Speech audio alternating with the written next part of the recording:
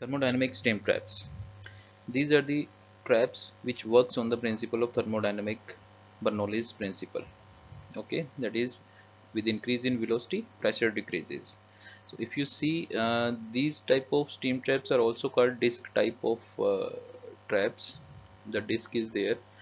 This is a disk chamber where the volume is substantially high as compared to the inlet and outlet port.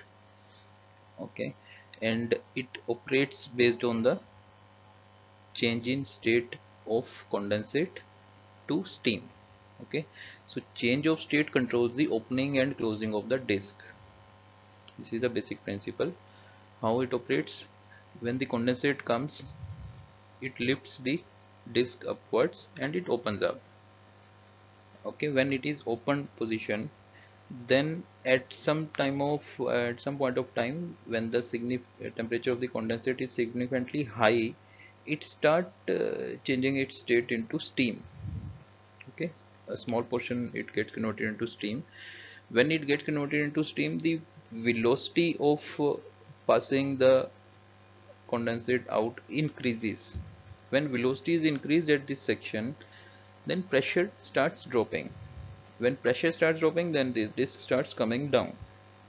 Okay, then the steam starts coming, accumulating at upper portion of the disk, which further pushes the disk and closes the trap. So this is the basic principle where the disk opens or closes based on change in state of condensate. Okay, along with that, there is provision, because sometime air or some non-condensable things will be there which we need to remove along with the condensate.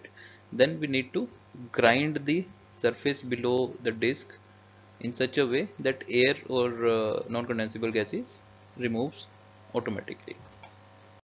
In oil and gas fundas knowledge sharing platform, we have covered all these topics. Time duration against each topic is mentioned here. Now in 2 minute funda part 1 series, we are going to cover 30 topics. I'm sure you're watching the HD and non-HD format along with the subtitles. So keep on watching, keep sharing knowledge.